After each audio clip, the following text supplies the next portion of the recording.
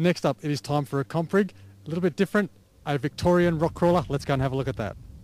One of the main characters of the Victorian rock crawling scene, Nam. Nam, how are you today? I'm well, despite the rollovers. Talking about rollovers, you've had a few this weekend, haven't you? Yeah, one each day, first course and last course, so... Actually, he meant that to miss the bottom cone. He missed the bottom cone totally. Done really well. And how many courses did you complete without rollovers? Well, it's hard to remember numbers when your head spin.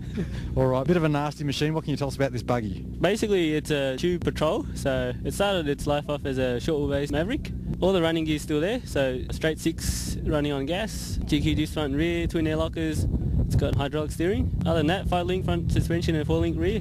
It's pretty simple. Keep it nice and simple. Now, what sort of events are you doing in it? We're trying to be present for all the OzRock rounds, possibly 1 or 2 WeRock rounds. Now, the Queensland rock crawlers have got some pretty good weather up there. What do you think of the Victorian terrain and weather down here? I wish I was up there at the moment, I can tell you that. I'll be trying to warm up my frostbite now. All right, Nam, you've definitely put on a show, which is what rock crawling, which a four-wheel drive event scene is all about. What is the next event coming up for you?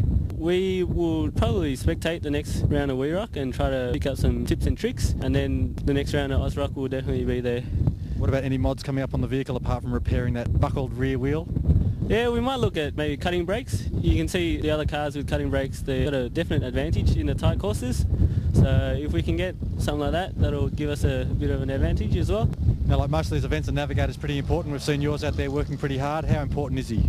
He's crucial. There's no way we'll get anywhere without a good spotter, so it's basically teamwork. There's a car, the driver and the spotter, and all three got to do their bit, I guess. Out of all those three, who's to blame for those rollovers? That'll be me. Skinny pedal, love it. And did your navvy work hard enough on those rocks? Oh yeah, you can see him out there trying to lift those big ones. All right guys, thanks for putting on a great show this weekend. Congratulations. We'll see you at the next event. Thank you. See you then.